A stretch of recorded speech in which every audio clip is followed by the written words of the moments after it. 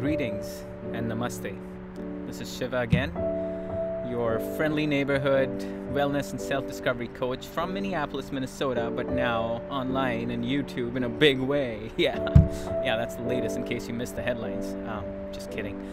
So yeah, I'm just trying to, develop an online presence. My business is now more attuned towards that model. Just, the pandemic pretty much pushed me in that direction, even though I was enjoying sort of a low-tech existence by nature of the wellness practices I do. It sort of seemed to have a natural fit. But, the universe has other plans for us all the time. So, I'm just going with the flow here. Let me know any tips, suggestions, queries, comments you have around, how I might go about this, what you'd like to see. And I'm up for the learning curve. Every day I figure out something new. Today I figured out, I can hit spacebar and the record thing starts rather than doing the mouse thingy.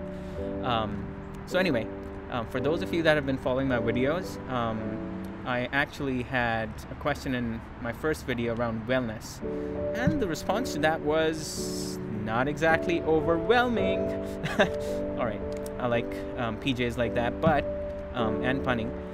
But regardless, it's out there, catch it when you can. But sort of teeing off that thought of wellness, I want to get to another term that's often heard, which is fitness. So my question for you is, what does fitness mean to you? How does it show up in your life?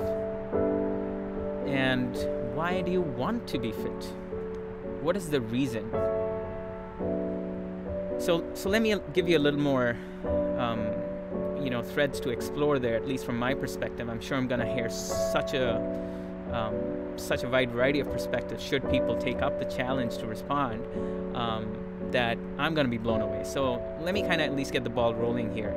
So for me, fitness is the ability to show up in life fully engaged.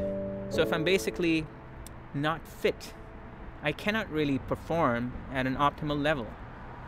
So for me, I can be well, which is sort of more disease-free and balanced and in harmony. But to be fit is sort of that next level in the wellness hierarchy, if you will. Now I'm just not well, I'm not just disease-free, I'm actually fit and able. So for me, it is the ability to realize my full capability.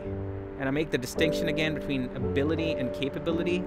Ability is simply the potential to be able to do something, to perform in a certain, way or at a certain level. But capability is ability realized. So think about that for a while. And I would, again, love to hear your definition of fitness. Does it mean not being able to go up the steps without being, does it mean being able to go up the steps without being winded? Does it mean being able to play with their kids and have a great time and not wanting to, just go back and flop on the couch at the earliest possible opportunity?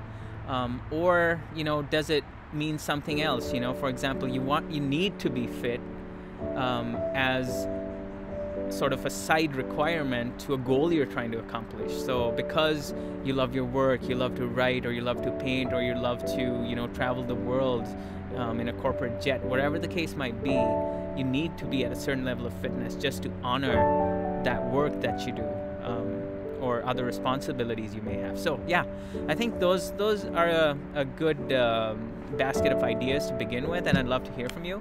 So come on back at me. Signing off, Shiva, with some sunset vibes, and be well, stay well.